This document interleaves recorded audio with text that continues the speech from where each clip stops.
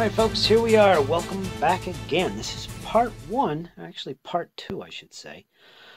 Turn one of my replay of Brandywine for the Great Battles of the American Revolution series by GMT Games. And if you haven't seen the intro, go back and check it out. It'll be posted in the description. I'm about to begin, and to start off, I'm not going to go into great detail with the gameplay and the rules. Basically, it'll save me a lot of time if I show you what I'm doing and give you the results of that. However, that said, I will highlight some of the rules and some of the movements and rolls of the dice and stuff where it would be appropriate. Perhaps to highlight an important combat, for instance. Maybe I'll play that all out, but we'll see how that goes later in the video. But for starters, let's take a quick look at the turn sequence. This is the abbreviated sequence of play for the game. And first thing is determine reinforcements. They will be placed in their hex of entry, which doesn't count towards their movement. That should be taken care of. The next thing is initiative determination. Now, in this one, for the first turn, we're skipping because the British automatically have initiative the first turn. That means they're considered the initiative player and will go first. And as you can see here, that is the next step. The initiative player turn, which will be the British in this case. I'll indicate that on the turn record track, of course. And the first thing they do is go through all their movement. It's where they move their units from their starting hexes. In this case, there's only one hex, one entry point for troops that are coming on the board, which I'll show in a second. They will be moving. And once that is complete, we go to the rally phase. After that is defensive artillery fire phase. Now, this is the only time artillery fires, actually. It's during this phase, and it's the opponent that gets to fire. In this case, it'll be the Patriots. They'll be firing their cannon if they've got something in range, typically 3 hexes or less distance.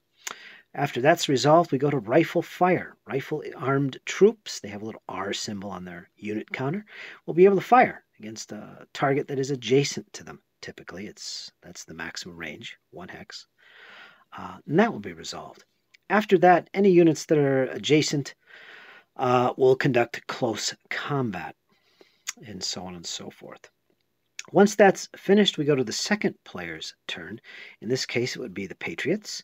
And they basically do the same thing again, all the way down to close combat. Then, end of turn segment. And this is where we check for automatic victory and so on and so forth. 1 turn will have been completed. Advance the turn marker to the next turn. And we slip all the way back up to reinforcements. Determine initiative, which will be turn 2. There will be an initiative roll. Both sides will roll a d10. And they'll add their Army Morale Initiative modifier, if there is one. In this case, there will be. I'll get into that. And we determine who is the initiative player for that turn, and so on and so forth. An important thing to note is that momentum can be used to determine initiative, as well as other things, and neither side in this scenario starts with any momentum. So both sides are going to have to do good in close combat if they want to gain some momentum chits. There is a pool of 5 in the battle, and that's the max available. So if there are chits available and you gain one, you get to pull a chit. Anyway, this is the sole entry point for the British currently in turn 1. Let me get down here. These are the only troops coming on in turn 1. And it's indicated on their unit counter, actually. It says 1A on these units here. That means first turn, point A, which is right there. So, during reinforcement placement, all these units would be stacked on this hex. Doesn't count towards their movement. They will be able to move from this location. So what I'm going to do is I'm going to move my dragoons on, probably take up a position up here. Maybe they'll draw some artillery fire. That'll be followed up by the Queen's Rangers and Ferguson's Rifles. These are the only rifle-armed troops I have currently. And they also have a first fire marker, which means they're going to get a bonus the first time they fire. These guys will be moving on after the dragoons, and they're going to be taking up positions basically right here. I also want to follow up with my other infantry to get in contact with these troops, these light troops for the Patriots on those slopes. I basically want to drive them back, get them off those slopes. They have strength 1 and 2, so it's not going to be too difficult. We should drive them back. I kind of want to get my artillery up last, up on the road, preferably to get in range, about 3 hexes of this position up top where Maxwell is located, behind those breastworks. Probably won't be very effective, but I do want to start letting off some rounds with my artillery into this position. I want to get Maxwell out of there, as well as drive back his lights. So that's the plan. That's how they're going to deploy onto the table. We'll see what happens, and let's get into it. All right, so there it is. That's the completion of the British movement step. And take a quick look at this. You can see Ferguson's is bringing up the flank on the slopes. You see when you move adjacent to an enemy unit, you have to stop moving. And if they're rifles, you pay an extra movement point to enter that hex, as well as to vacate that hex. So we got Ferguson's down here on the flank. They're down slope with these guys. Not the best position. We've got the 49th Regiment. We've got the Welsh Fusiliers also here, stacked with the 28th Foot. It's a total of 6 strength points in this hex. We also have Kniphausen in the back here, able to support if necessary. We have the artillery located here, as well as the King's Own Regiment of Foot supporting them. You don't want to leave your cannon unprotected. Otherwise, it's easy to capture those guns. And finally, the Queen's Rangers have taken up a position here. So we're all on the bottom of these slopes. We're going to work our way up, drive these light infantry back as quickly as possible. Get some rifle fire in, I think. And yeah, this looks pretty good to me. And I'll hopefully get some artillery fire on this position as well. So what I'll do here is I'll show you guys artillery fire, how it works. It's very simple, and it works the same way with rifle fire. But right after the rally phase, if you remember, comes the defensive artillery fire phase, and that's the Patriots. And they really only have one unit to be considered here, and that's right here, this battery of guns. So I put it on the top of the stack here. Now, they're upslope from this position here. They have a range of 3, and they have to have a line of sight to their target. Now, units, counters, block line of sight. Leaders don't, but actual units do. Shooting this way, they're going to do some counter battery fire down this road here, and they basically pick one of these units to target, and it's going to be the artillery. I'm going to go after them just because it's fun. Show you guys how it works. So this artillery unit with a strength of 1 will be firing on this artillery unit with counter battery fire, which has a strength of 2, which doesn't play a role in this case because the British are not firing. So let's see how this works. Get our dice and our modifiers ready. All set and good to go. I'll show you a quick peek of the table. Basically what we have to do here is we have to look at the actual range. Now the artillery up on the slopes is 3 hexes away. Let me double check that. 1, 2. Actually, it's 2 hexes away from the British battery. So basically, we cross-reference the strength points of the shooting battery, which is 1 in this case, not very strong. And we're going to cross-reference it with the range to the target, which is 2. So the result of that is, you guessed it, 9. That's our 2-hit number. We need to roll a 9 on a 10-sided die, score a hit. And there are modifiers to this die roll, not many, but there they are. And let's see which ones are going to apply. Not the first one. Target is light infantry? No. Target occupies woods, light woods, or orchard? No. Fire into field works? No. Target is artillery? Yes, it is. There's a +1 to that roll. Rifle unit firing for the first time. There's a +1 for that, as I mentioned earlier. Ferguson's rifles also gets a bonus in their own right on top of that. And yeah, so the only one that applies here is a +1 to the roll. Target is artillery. And we're going to roll that. So let's make our roll. And we're going to count the red die for the British and the blue die for the Patriots. So they need a 9 or higher. And they got a 9. +1 is 10. Roll of 10, here's what happens. That means we scored a hit. It was effective fire. The next thing we do is we go to the damage table. There's a rifle damage table, and there's an artillery fire damage table. We're going to look at the fire damage table. This is what you roll on. Basically, you're rolling a second time when you score a hit with rifles or artillery. Keep in mind that musketry fire, just your standard infantry musketry fire, doesn't actually go through this sequence. They don't actually shoot. What they do is their shooting, their musketry fire, would be part of close combat. So that's a whole different resolution. So they don't actually shoot like rifles and artillery do. It's built into the close combat step of the turn.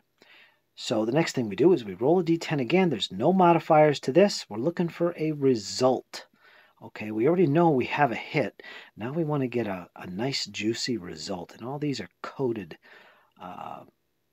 results, which are described over here. As you can see, R is a retreat, D is a disruption. There's also numbers, which represent step losses. A single step loss means you flip the counter over to its weaker side, if it has a weaker side. If it doesn't, it's removed. And so on and so forth. Army morale penalty. So the army morale, this thing down here, would drop -1 if that result was achieved. This one right here, the 8. And so on and so forth. I'm quite surprised they got a hit with that. Wasn't much strength points. So we roll again, and we'll see what we get. And we got a 1. Wouldn't you believe it? Again, there's no modifiers to this. And look, our die roll under the artillery damage table, it is a 1. So we get an R result, which is retreat. So the enemy cannon will have a retreat result. I want to make a little correction here. You guys might have seen what I did here. That second die roll for the artillery on this table, I was looking at this category, and that would be if I was shooting at non-artillery units. I was actually shooting at the British artillery, so I'd be using this column over here. Fortunately, it's the same result. As you can see, I believe I rolled a 3 on that, and that's the same result, retreat. So nothing changes. It's just that you use a separate column. And the same thing applies with rifle fire, as you can see. Against non-artillery, you use this column. Against artillery units, you use this column. So you get slightly different results. Okay, so with that, we know that the battery of guns here are forced to retreat. Now, the retreat distance is 1 hex. That's always the case normally. And I'm going to choose to retreat in this hex back with the leader. And that's it, folks. That's all there is to it. Now, I ignore any references to other units in this hex. These guys they're not forced to retreat or make a morale check to see if they retreat, which is normally the case, like as a result of a close combat. That would not happen here, so they remain where they are, unaffected. And this artillery battery, or this section of guns, did retreat to this position. So that's unfortunate. I just wanted to show you guys how shooting worked, particularly regarding against artillery. So that's the situation at the moment, folks. And after this, we're going to go to the rifle fire phase, which is going to basically be the same kind of procedure. Ferguson's rifles will fire. They'll get a +1 for being Ferguson's. They'll also get a +1 for their first fire. And yeah, they'll target this guy up here. And it's the same thing. You're going to roll twice. If you hit, you'll roll twice. If you don't hit, it's only the 1 roll. All right, so folks, that is the end of defensive artillery fire. All right, so for Ferguson's rifles, I'll show you guys what happened here. And again, I'm being a little bit more detailed with the rules here, so you guys can see it in action. I won't be doing this throughout the battle, but I'll give you an idea. His first roll was a total of 8 with modifiers. He had a +1 for being Ferguson's rifles, +1 for firing for the first time in the battle, and he was firing against light infantry, however, with a -1, and his total was 8.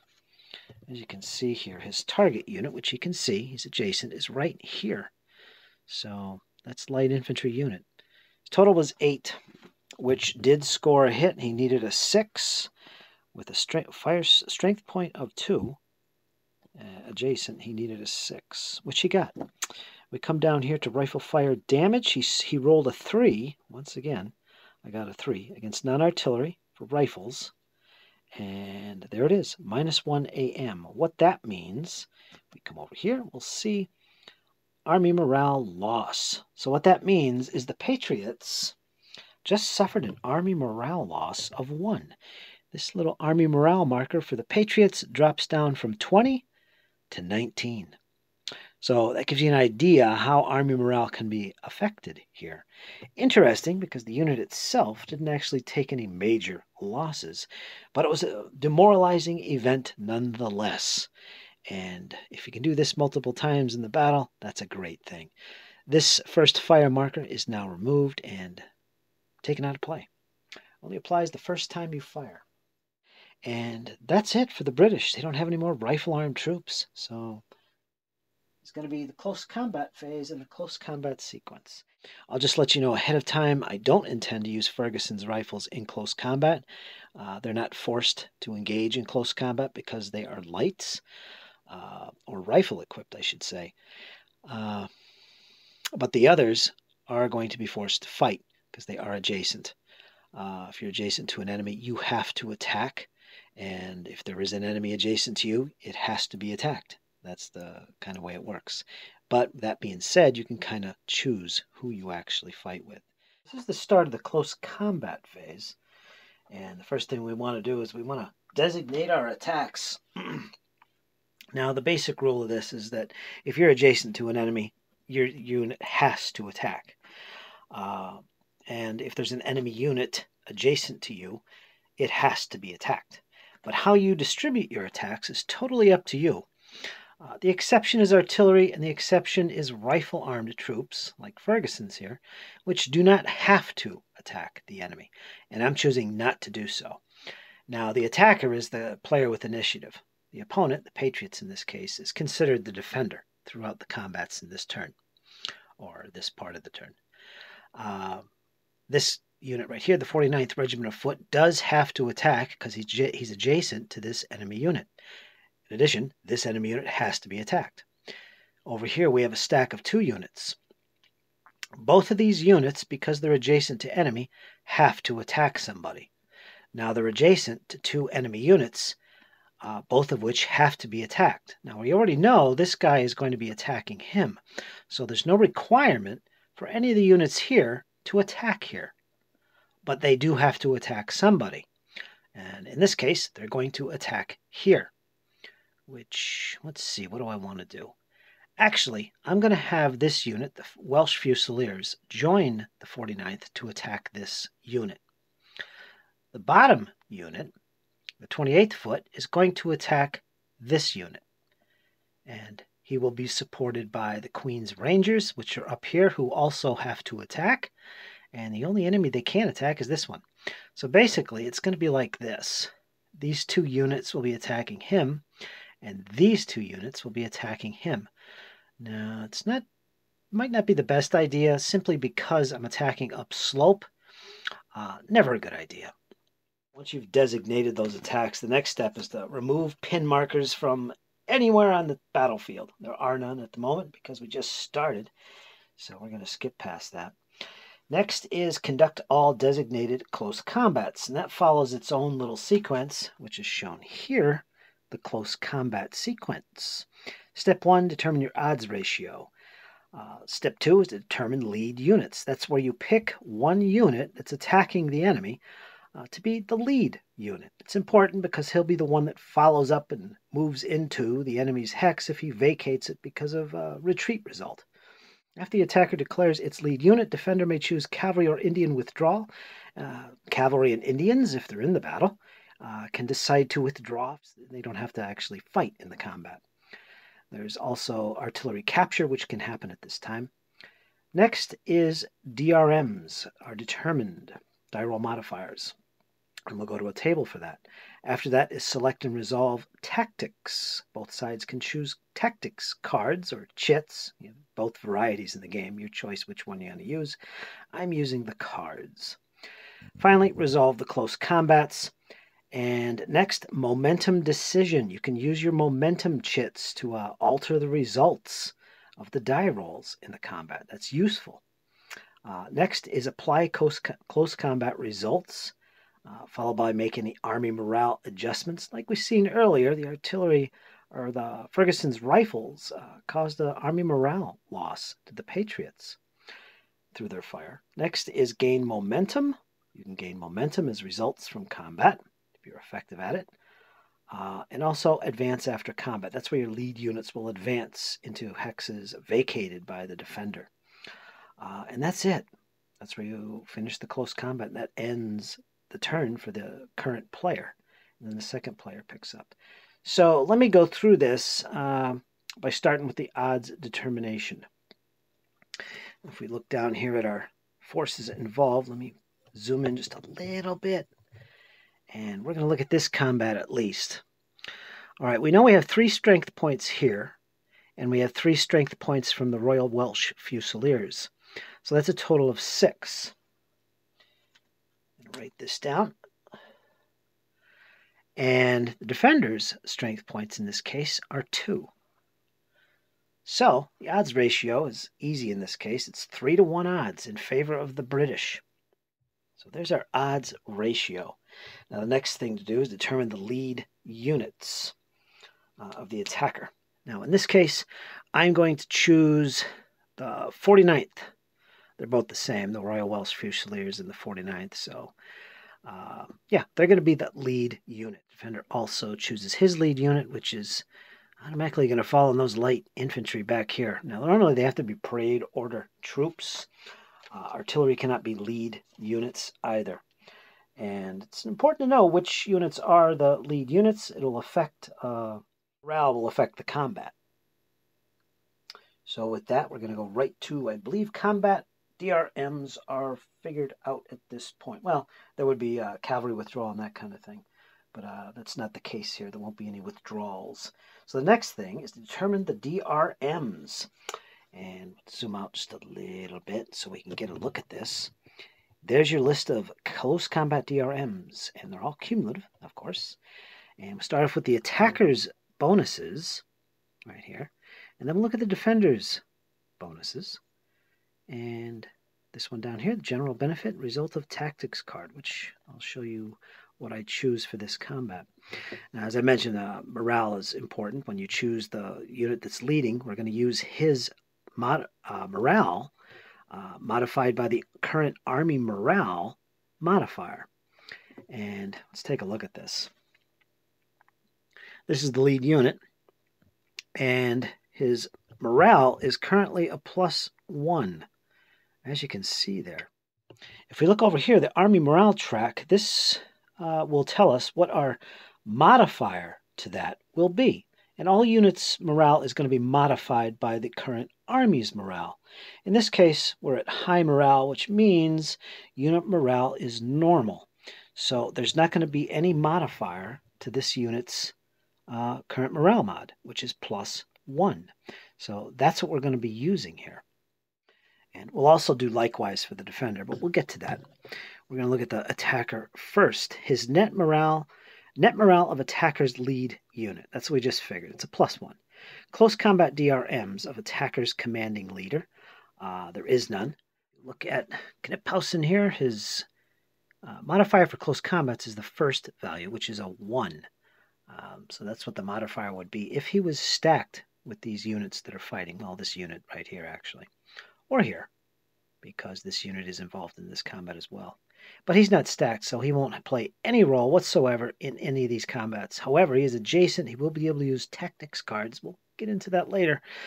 So there's no modifier for that. So let's back out again here. And go back to our modifiers here for the attacker. So next one is any defending unit is a rifle unit, except those mentions there, which there isn't. This is a light infantry unit.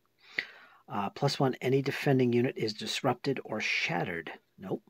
Any attacker is a dragoon or disrupted or shattered units. Nope. All defending units are militia. I believe militia are shown as kneeling. They're not militia. And defender is surrounded. Not the case here. It defines it. Basically, it's what you would imagine. Surrounded by enemy units or terrain that cannot move through, so on and so forth. So, yeah, the only modifier here for the attackers is morale bonus, which is a +1. So I'm going to jot that down, +1. And now we're going to look at the defender.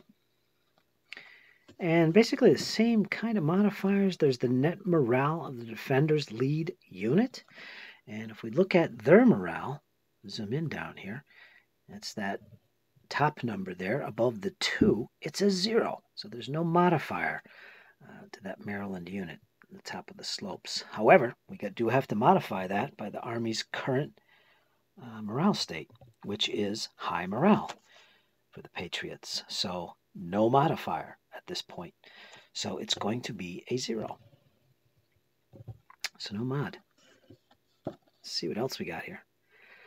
Again, close combat DRM of defender's commanding leader. There is none in the hex. Any attacking unit is rifle.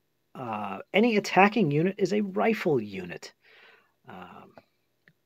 except Ferguson's rifles or the PA rifle. There's a penalty there.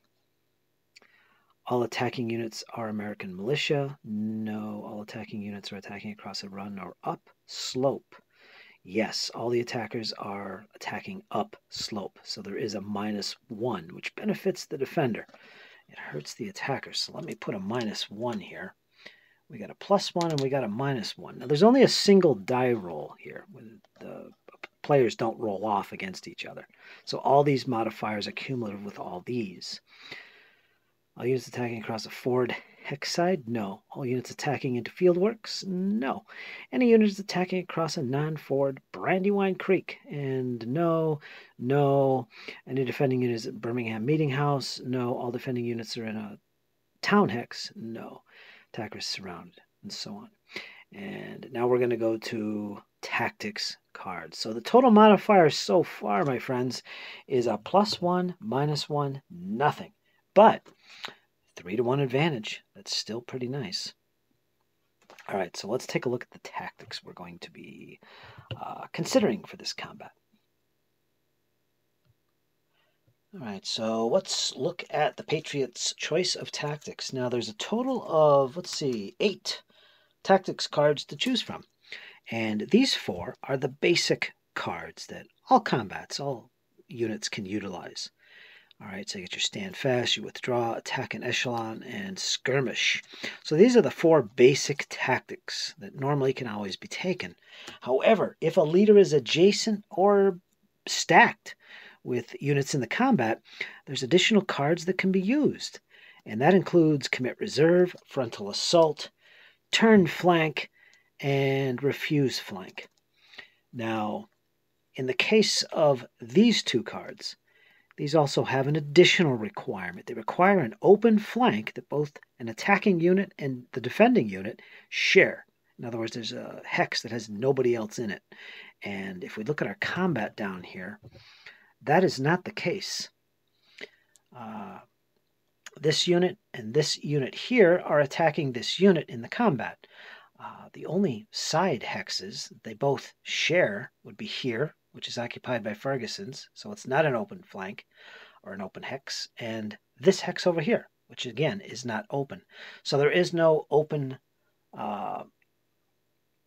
hex in this case, which means these 2 options are not available. So we'll set them aside. These 2 would be available for the Patriots, except there is no officer adjacent or stacked with the combat units. So these 2 are out of the question. That leaves us with the 4 basic tactics available for the Patriots. And the same situation, except they do actually have Kniphausen, who is adjacent to units in the combat.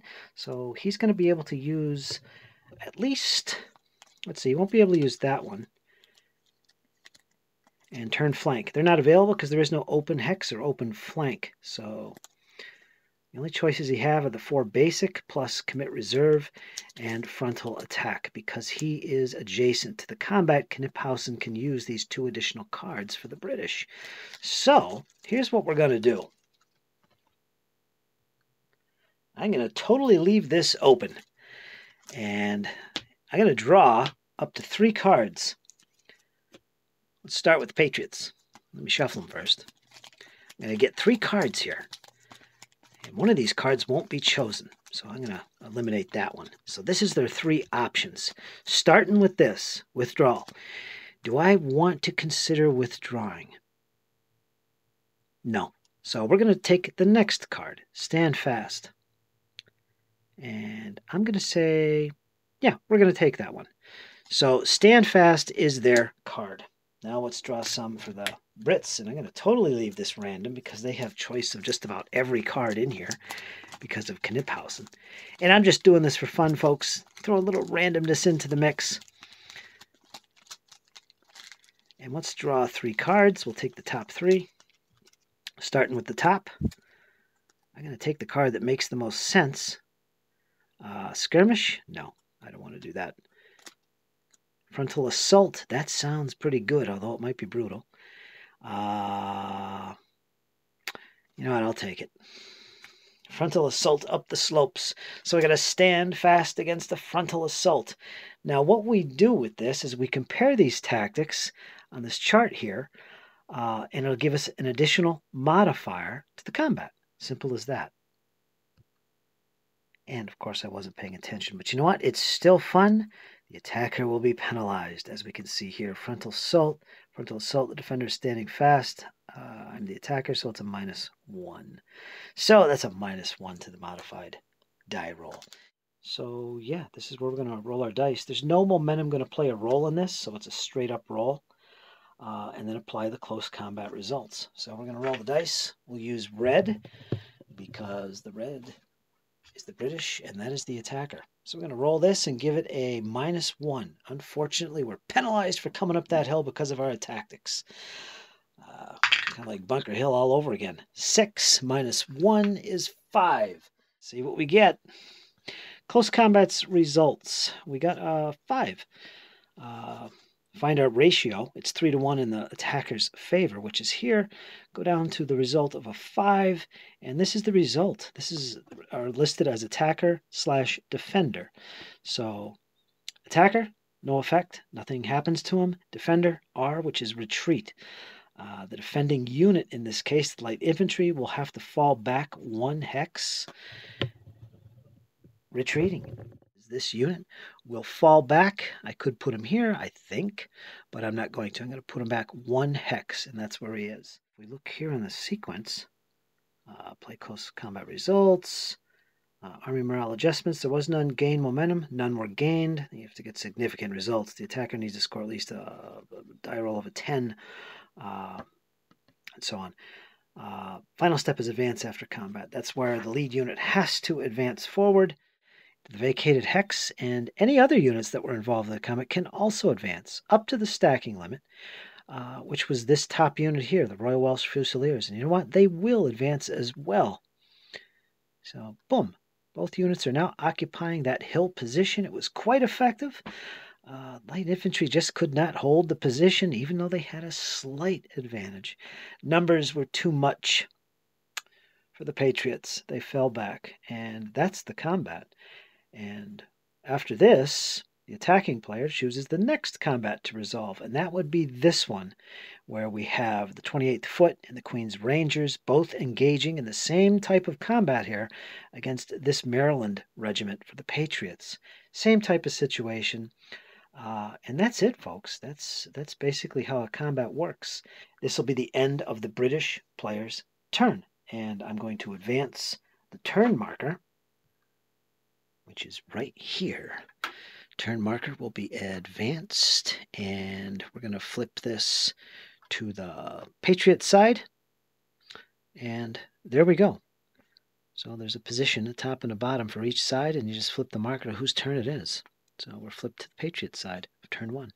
So I'm going to go to that next and show you the results of that bit of work for the Patriots and see what they can do. Okay, folks, I hope you enjoy. I'm going to post this for you guys and get into the Patriots' response to this little combat taking place.